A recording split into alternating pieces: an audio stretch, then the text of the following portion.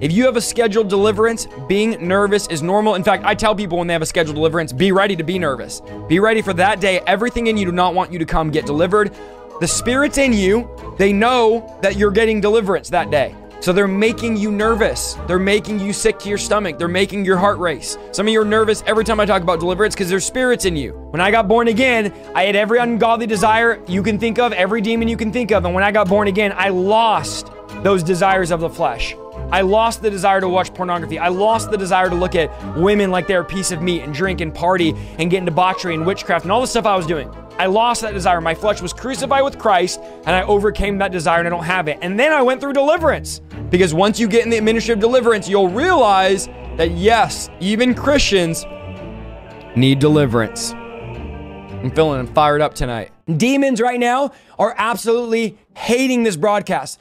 They're absolutely angry that you're listening to this. They're angry that you're listening to me. They hate that you follow me, and they hate deliverance teaching.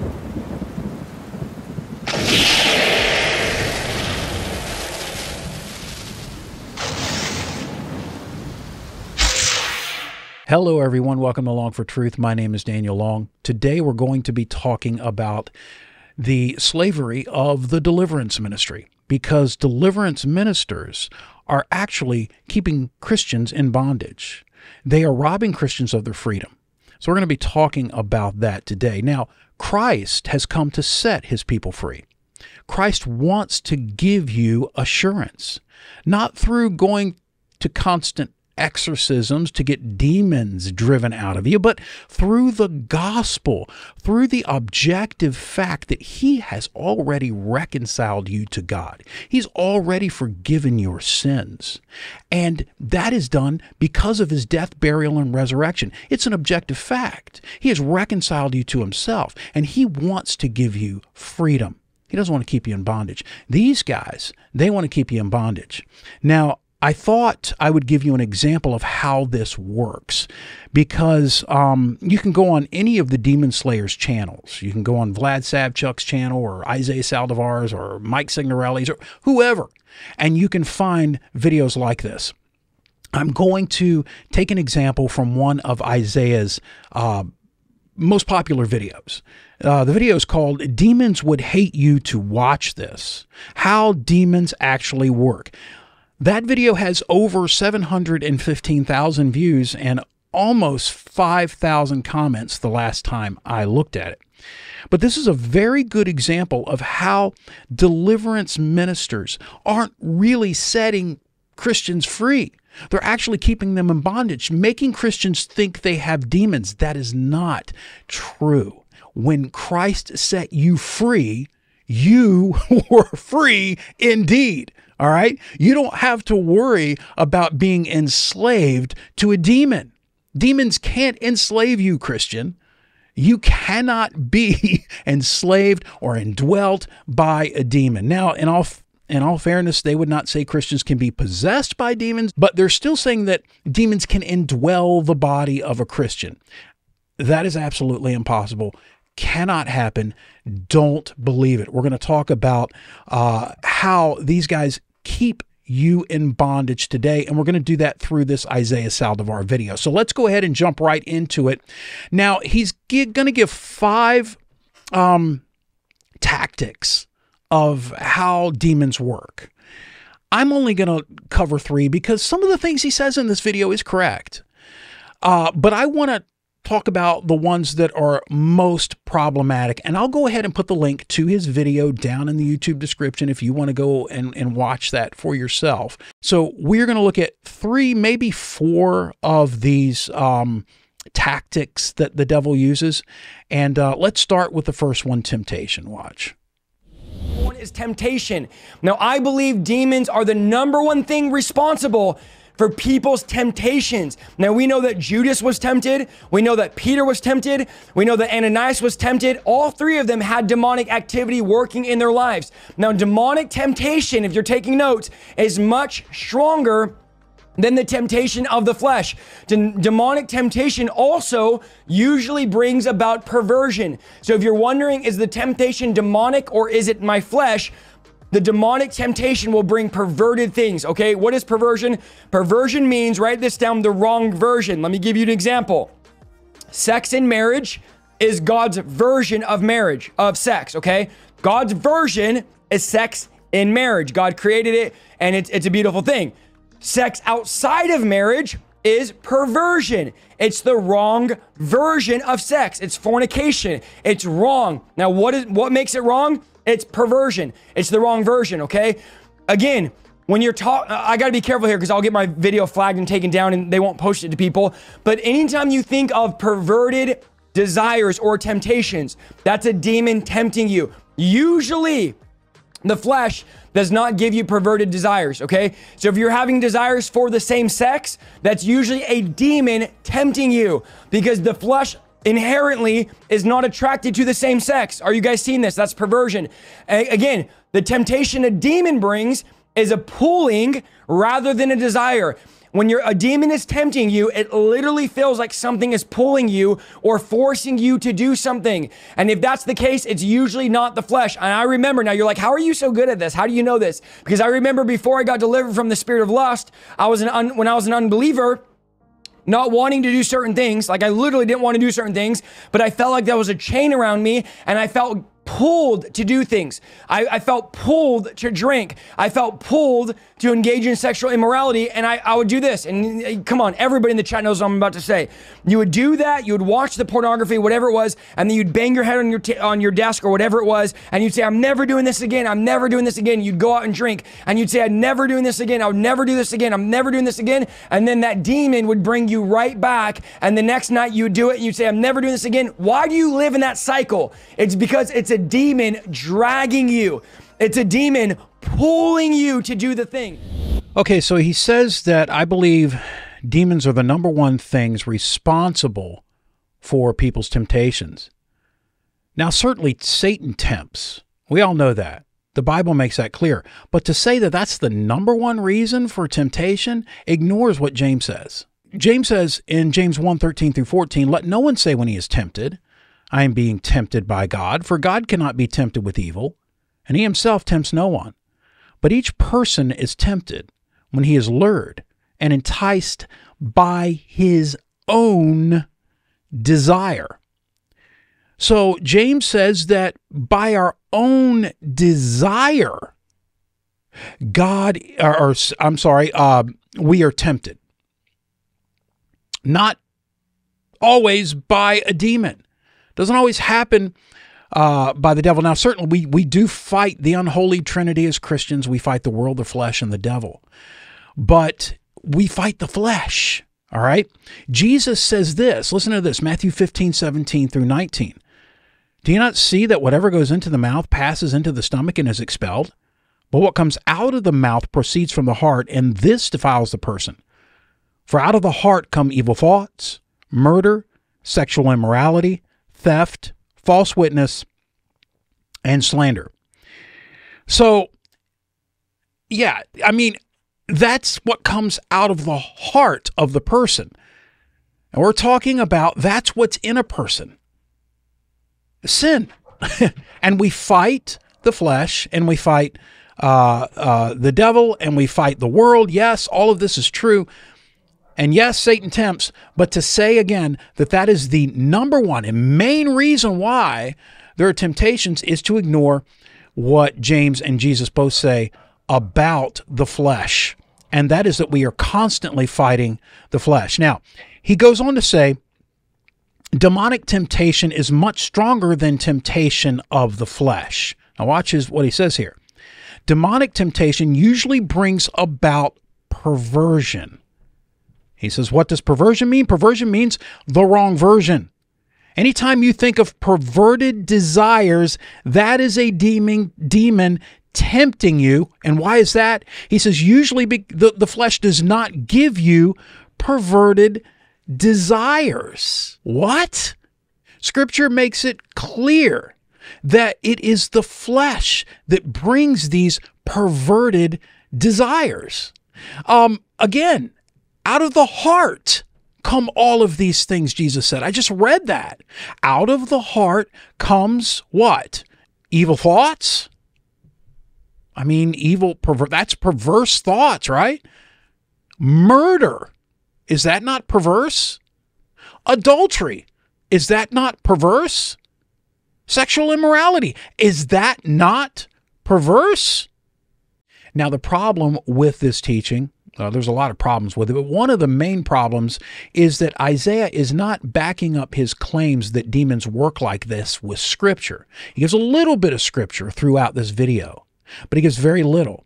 No, his claims are backed up by his experiences. The experience that he's had with people who have Christians that have been demon-possessed. And one good example of that is where he talks about how he didn't want to engage in lust, but he felt something pulling him towards it.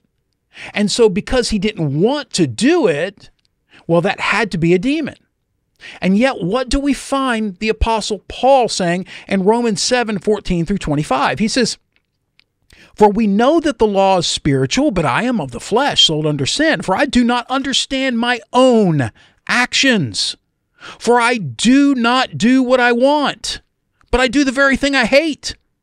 Now, if I do what I do not want, I agree with the law that it is good. So now it is no longer I who do it, but sin that dwells within me." Not a demon that dwells within me, but sin that dwells within me.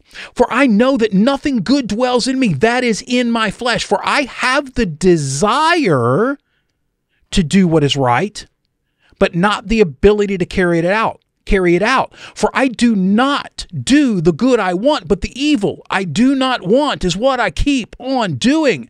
Now, if I do what I do not want, it is no longer I who do it, but sin," not a demon, "that dwells within me. So I find this, or I find it to be a law, that when I want to do right, evil lies close at hand. For I delight in the law of God in my inner being.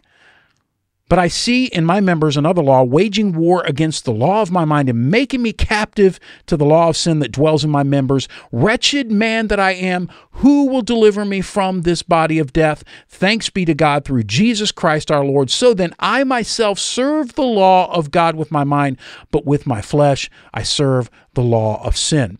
So Isaiah talks about this pull. He says it has to be a demon because I didn't want to do it.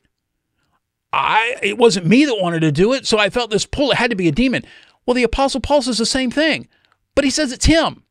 He says it's sin dwelling in him, not a demon. Number one was temptation. Number two is disruption.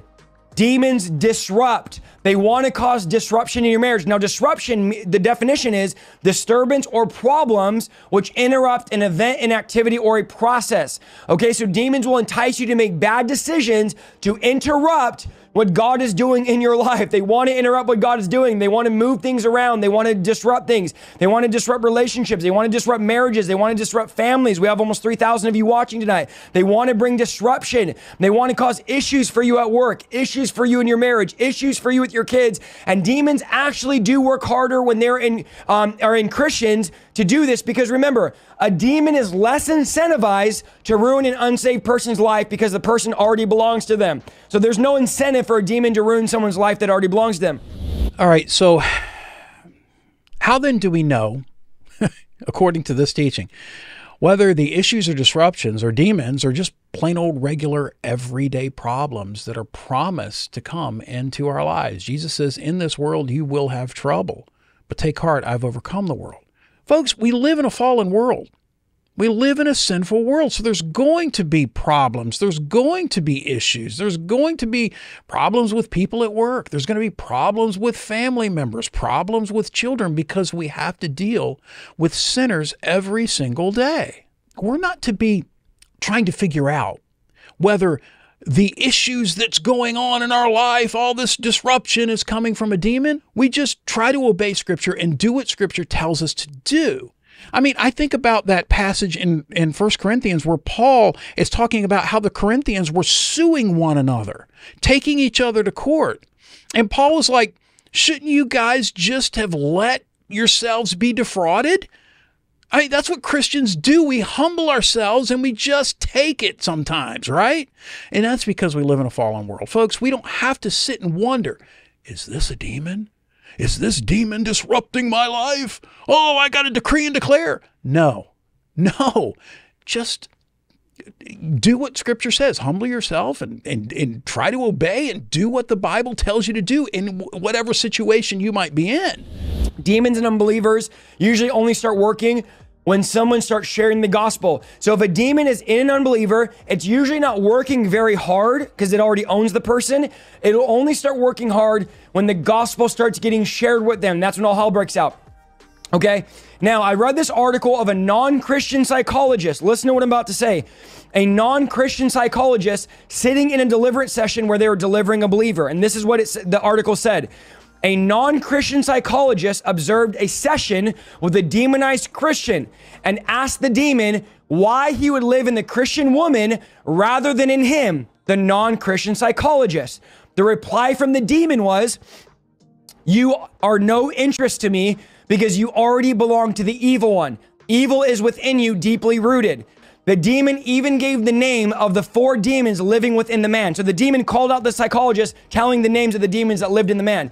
Referring to the demonized Christian, the demon said, "I'm interested in getting her and possessing her because she belongs to God. I'm interested in destroying her, tormenting her so she doesn't pray, she doesn't seek God, she'll fall away from God." And listen to what the demon said. "She'll fall away from God and be like the rest of them. I'm in her mind, not within her, but I'm inside of her mind." That was a demon speaking out of someone to a non-Christian psychologist. But this just shows us the intentions of the demons. Now, can demons lie? Yes, but this is concurrent with Scripture. Jesus didn't tell the demon when it said, "My name is Legion, you're a lying demon." I hear people all the time say, "Don't talk to demons, they just lie." Demons have the ability to tell the truth. We know that because when Jesus talked to the demon at the tombs, Jesus didn't rebuke the demon from lying because the demon wasn't lying. Okay, so you got to remember, demons seek to disrupt Christians.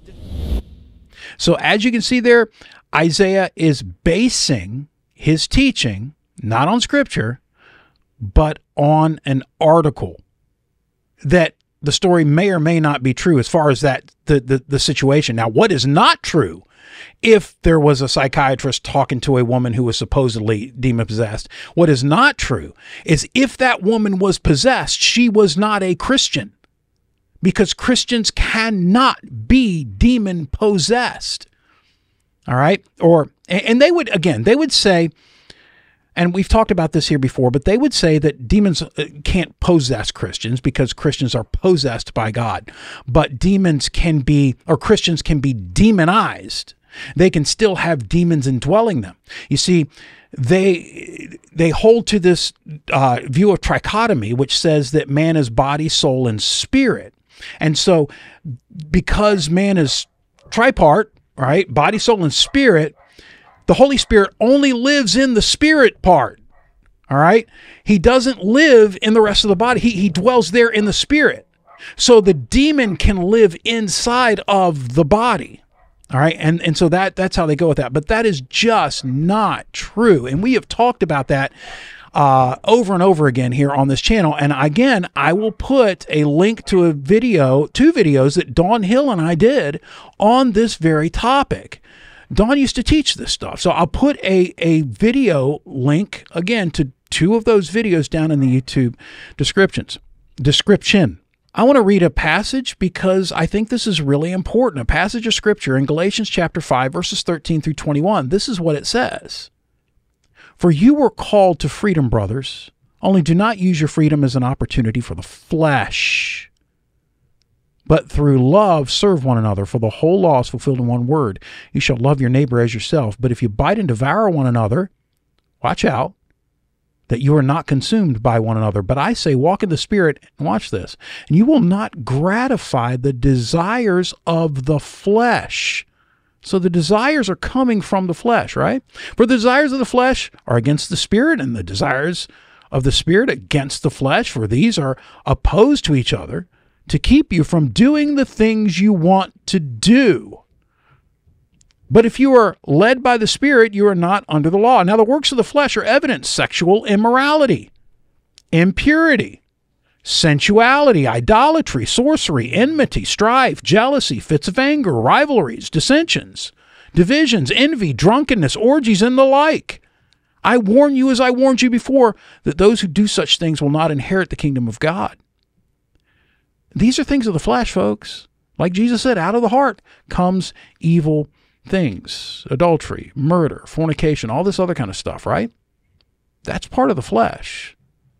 All right? That is part of the sinful nature. So these aren't demons. And remember what Isaiah said in the temptation, the first clip we watched on temptation. Demons are the ones that are causing you to do this because you don't really want to do this if you're a Christian. Well, Paul says here that the spirit is against the flesh. They're opposed to each other to keep you from doing the things that you want to do. As a Christian, now you have new desires. You don't want to do the things you used to do. That's part of it, but you still have to fight the old man that is there dwelling within you, right? And that's what it is. Now, we're going to watch another clip here, and this clip is talking about the tactic of ignorance. Watch. Number 3, a tactic of demons is ignorance. Oh man, you're preaching strong tonight, Isaiah. Ignorance. This is a major strategy, and this is a strategy of demons to keep you ignorant of their presence and their activities.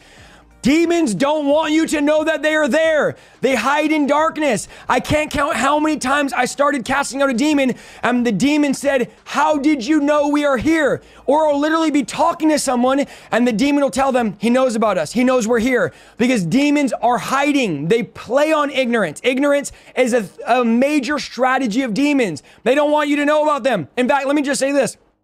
Demons right now are absolutely hating this broadcast.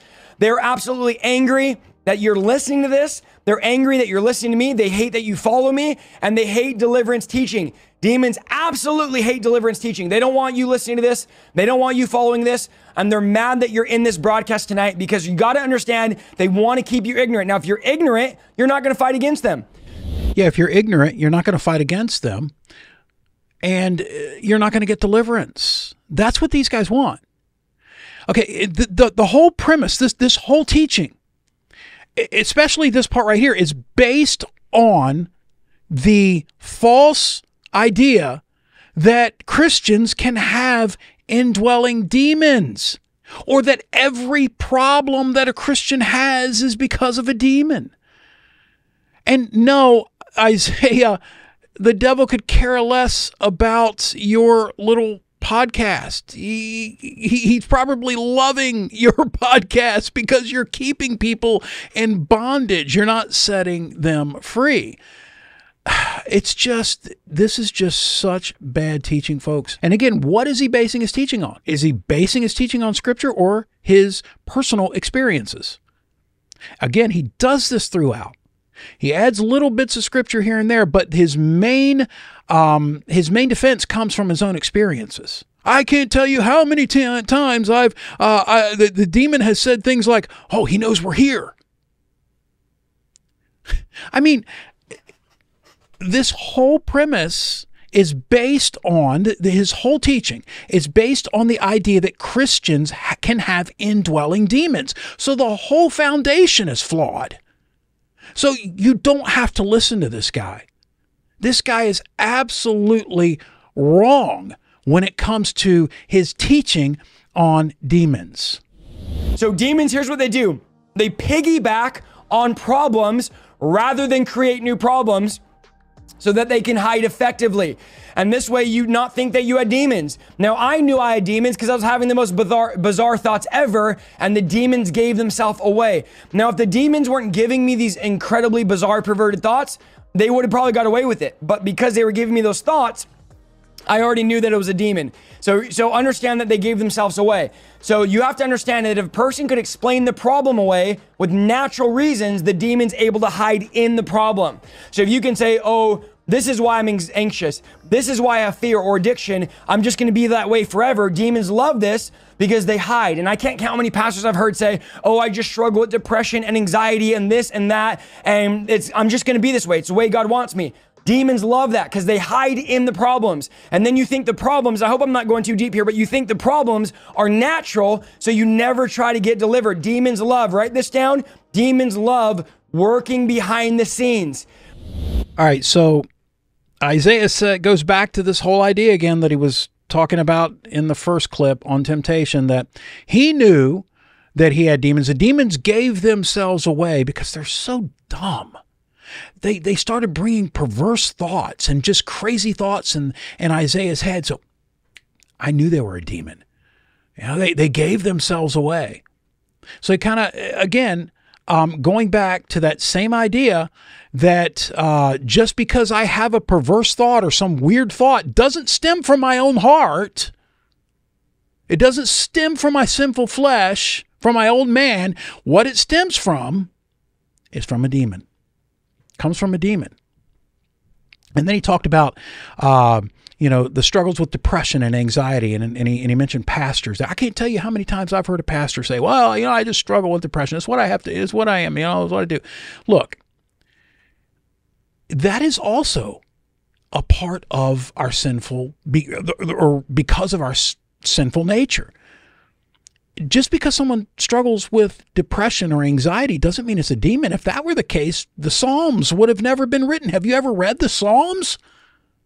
The Psalms are filled with, the authors who have struggled with things like depression and fear and anxiety. I want to give you one example from David in Psalm 13. Listen to this. All right. How long, O Lord, will you forget me forever? How long will you hide your face from me? How long must I take counsel in my soul and have sorrow in my heart all the day? How long shall my enemy be exalted over me? Consider and answer me, O Lord my God. Light up my eyes, lest I sleep the sleep of death, lest my enemy say, I have prevailed over him, lest my foes rejoice because I am shaken. But I have trusted in your steadfast love.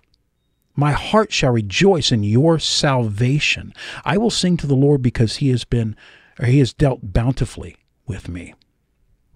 So, what is it that causes David to come out of that anxiety, out of that depression? It is clinging to the promises of God. He says, I have trusted in your steadfast love. That's a promise that he's trusting in. My heart shall rejoice in your salvation, clinging to the promise, which causes him to get out of that anxiety and depression and sing to the Lord because of God's dealing bountifully with him. They love pushing people to react in dysfunctional ways, and then they encourage you to blame yourself. They say, oh, that's not you, that's not a demon, that's just you. Demons love this. They love this, okay? Now here's the thing you have to remember about demons. There's a constant balancing act with demons to not overplay their hand. So they'll hide for years only to surface at the right opportune time. Now, why, if there's a demon in me, why doesn't it just always have me lusting, or always have me drinking, or always have me angry, or always have me just nonstop violent? Because I would know it's a demon and I would go seek deliverance. Now, a lot of people that come to church are coming that are extremely demonized, and they come and they say, I need help because I'm addicted to alcohol. Most people come to church because they have a need. They need to get healed. They need to get help because they're alcoholic. They need to get help because they beat their wife. And so the demon literally drives them to the cross. And I thank the devil sometimes for all the issues in my life because it drove me to the cross. Remember, Satan walked Jesus to the cross. Are you guys with me tonight? Satan brought Jesus to the cross. So it wasn't God that brought Jesus to the cross. It was the devil. Literally, and the Bible says if the principalities knew what they were doing, they would have never killed him. They would have never crucified him. So Satan brought Jesus to the cross, and Satan oftentimes will bring people to the cross by, oh, I love this preaching, by overplaying his hand. So he has to be careful. Okay. Let's start with the last statement, that it was Satan that brought Jesus to the cross. God didn't bring Jesus to the cross. God may have allowed Satan to stir up what was going on there with the crowds and with Pilate and with the Jews. But let me tell you something. God brought Jesus to the cross.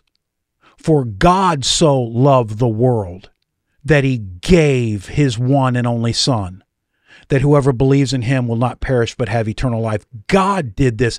God sent his Son into the world, not to condemn the world, but to save the world through him. So yes, Jesus is the Lamb of God slain before the foundation of the world. So God did this to save humanity, to save you. And if God didn't do it, then you would still be in your sin and you would be cast into hell for all eternity. So yes, God did do it. So you see how this kind of teaching keeps the Christian that is following these guys reliant on them. They constantly have to get exorcised. They constantly have to have demons cast out of them. And even the demon slayers themselves talk about getting demons cast out of them. So they themselves are enslaved to this kind of teaching. Number 7, strategy of the devil. I hope you're getting help tonight in deliverance. I hope this is helping you and understanding the strategies and whether demons are there or not, okay? Number 7, are you ready? Convincing you it's you. Oh man, preach, brother Isaiah. Convincing you that it's just you.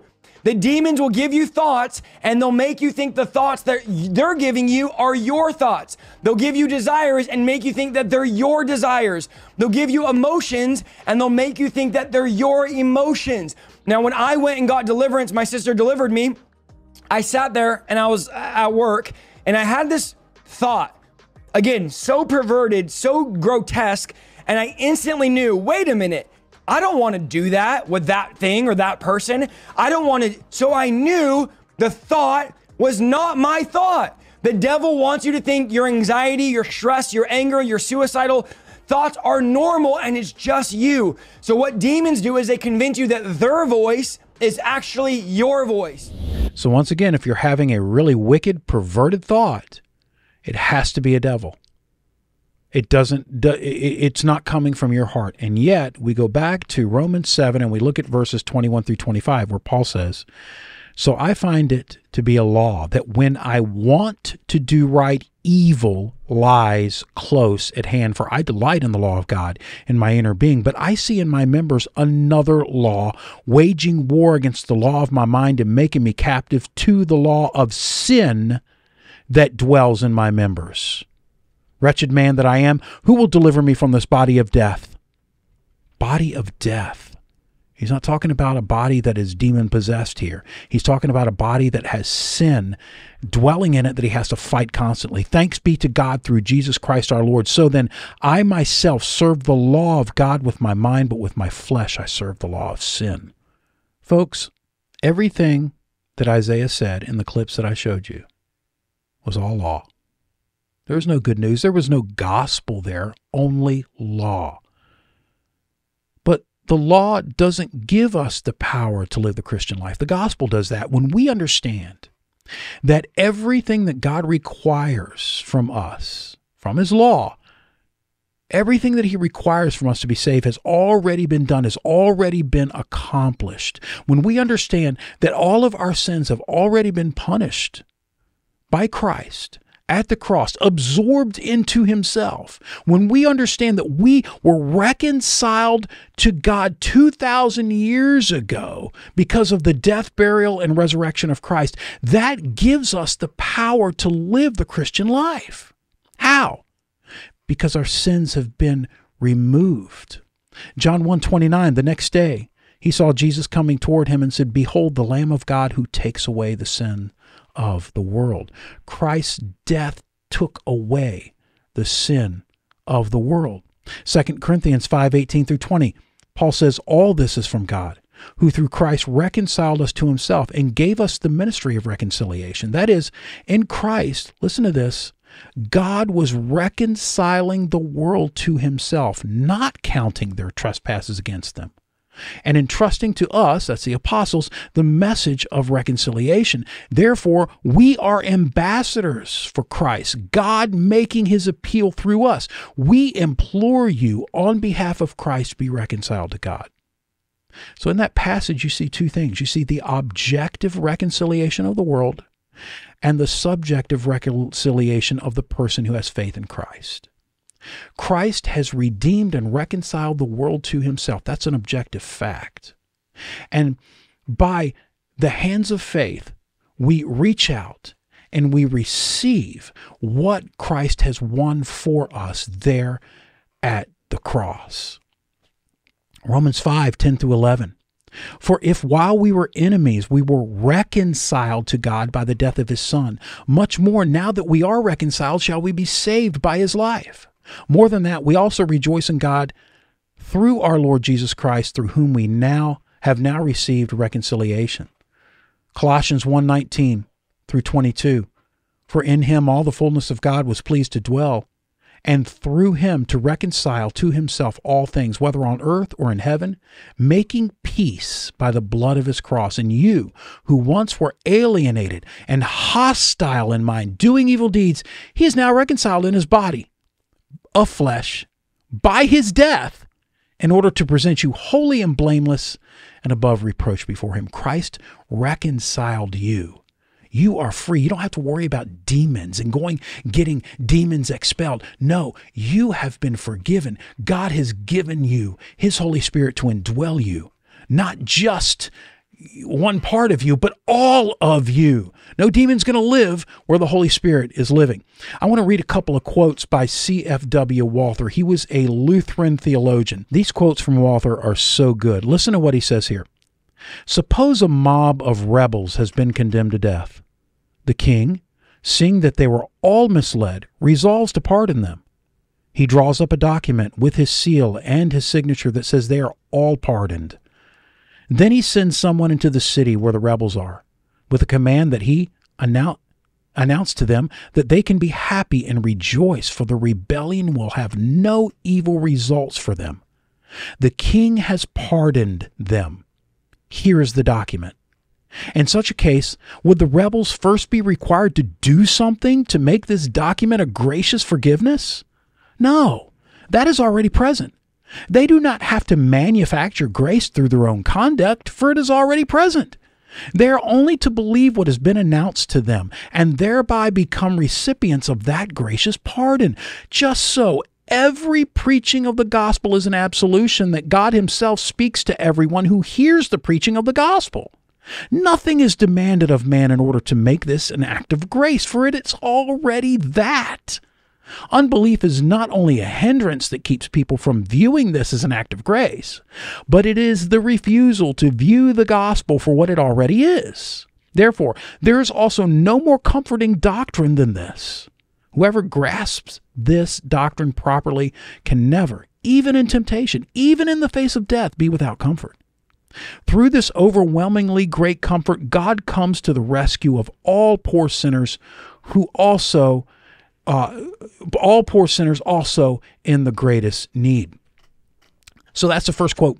But understand something. The gospel is proclamation. It is proclaiming something that has already happened. Christ reconciled you. Now you be reconciled to him. Take with the hands of faith all that Christ has done for you. So that's the first quote. Here's the second one. I think this is just wonderful as well. Listen.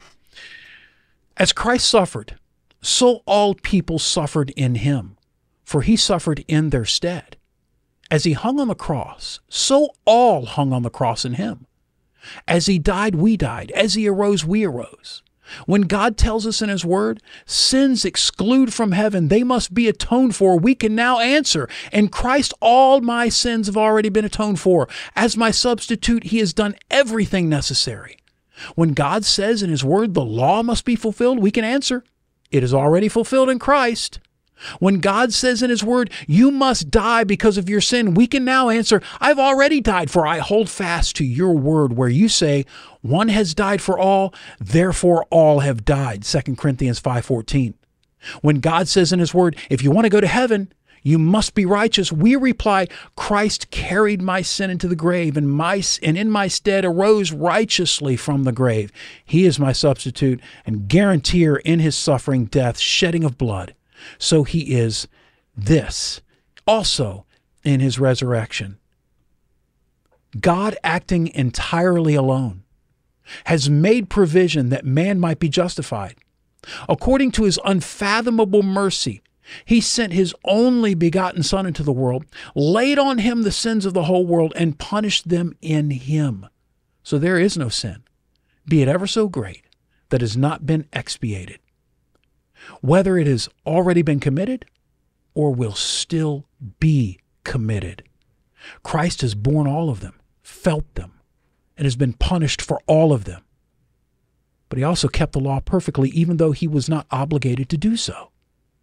He did not lead a pious life because it is of the essence of human life to be pious. Much rather, he stood far above the law as its giver and Lord.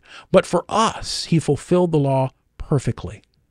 So the righteousness of God was acquired for us. It is finished. It is here. We don't have to go looking for Christ. We don't have to say, as Paul says in Romans chapter 10, where is he? As if we have to bring Christ down. No, it's right there. Christ is here. The law has been kept. 2,000 years ago, he bled and died for you. He objectively reconciled you. All we do is believe it. And then what happens? We receive the Holy Spirit to indwell in us. And that is pure freedom. That is pure freedom. We don't have to worry anymore that Satan can grab us or get a hold of us. Sure, he can tempt us and he can bring trials and tribulations. Absolutely, he can. But we stand against him. We don't have to worry that we're going to have a demon indwelling us and now we have to have deliverance. We have to stand on the word of God, resist the devil, and he will flee. Folks, it is the gospel that brings freedom. God bless every one of you. We love you. Lord willing, we'll see you next week.